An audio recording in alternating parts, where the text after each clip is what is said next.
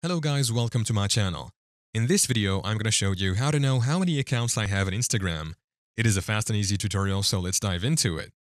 First, you need to make sure that your Instagram app is up to date.